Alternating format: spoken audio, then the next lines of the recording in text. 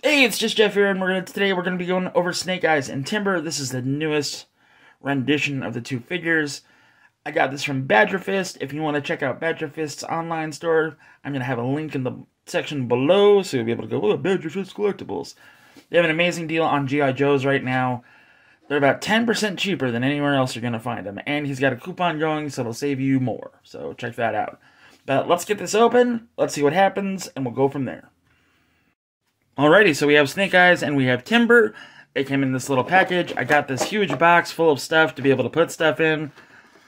Numbers on it there telling you which figure it is. This is the first time I've opened a non-windowed G.I. Joe figure.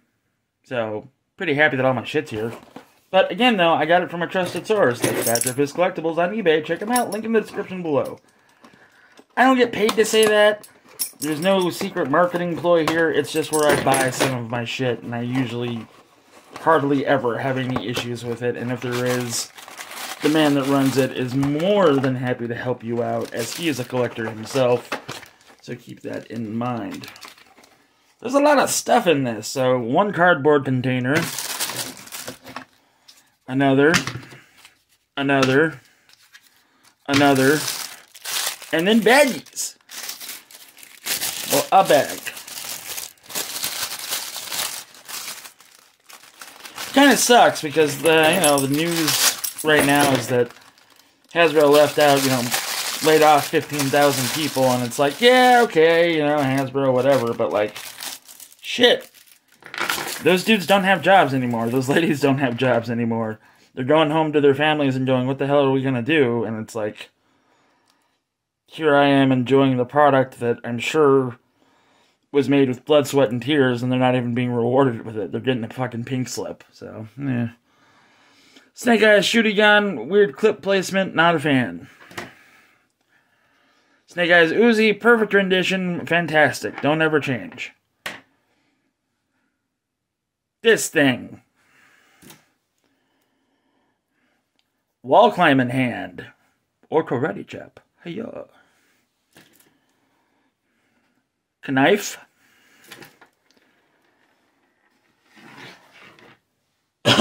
Hand with throwing star. Silencer. Pistola. Quick. And now we have a silenced pistol. Alternate Timber puppy dog angry face. Alright, let's get Timber and Snake Eyes out of their cardboard constraints. So for hilarity's sake, I traded out his one hand for the molded hand with the ninja star there. I gave him the grappling hook, because if he is a silent commando, I have a real problem with him using a fully automatic Uzi or a fully automatic assault rifle. Whatever the fuck this thing is.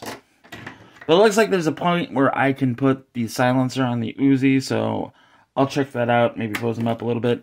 This thing I'm not going to bother with. This thing doesn't go on Snake Eyes. It's Stalkers. I don't know why it's in the box. But here he is in all of his glory. Twist that ankle just a little bit right there. What can we do? Please stand. I'm 0 for 2 right now. Come on. I'm not going to put you up against the trash can. I don't want to do that.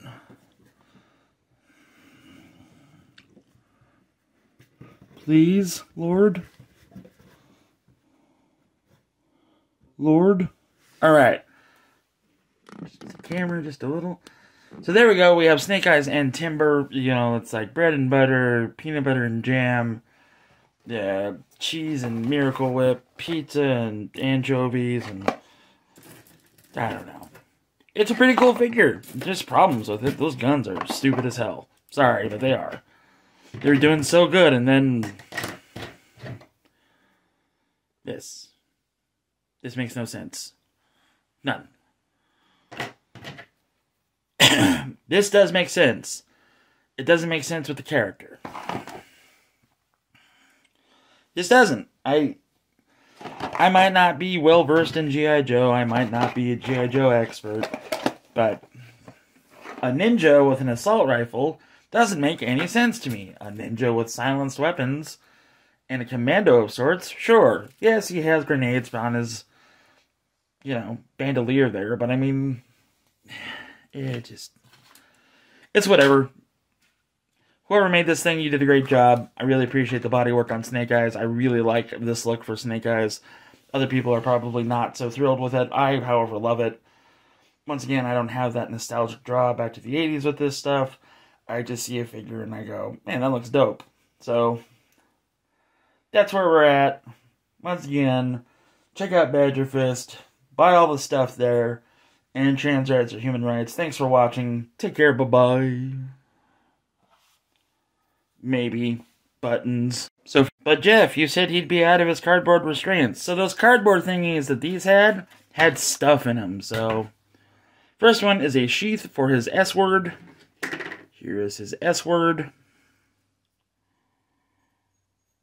It's really bendy. Plastic. Not a fan, if I'm being honest. So there we go. This is Captain Wobbles on the end here. Looks like that'll just peg into his back. We'll find out in a minute. Grappling hook. Also super bendy plastic. Not a fan. I wish that it was a higher grade of plastic. Because these accessories are cool. Don't get me wrong. Like, I'm not bitching about that. They're great accessories. I just wish that they weren't made out of basically origami paper. Big fuck 'em up gun. Chickada, chickada, chickada. So that's cool. At least he's got that. Alright. Now I'll get these figures out. Alright, first impressions so far. Anytime that we get an articulated animal that is this well done, I'm happy. Whole behind legs move. They've got joints there, joints there, joints there. There's some wiggles. So you get the classic head tilt pepper. You can go up and go down.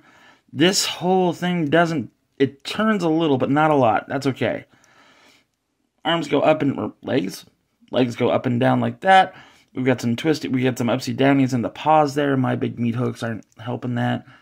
We've got full bend there due to that pin. But there we go. We've got Snake Eye... Well, Timber.